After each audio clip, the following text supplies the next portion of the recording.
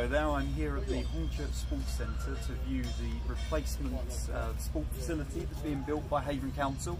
This is a fantastic community-focused facility. Once it will be up and running, to be able to provide a lasting sporting legacy for our residents in Hornchurch. It is so important that people get to create that lifelong legacy of being active.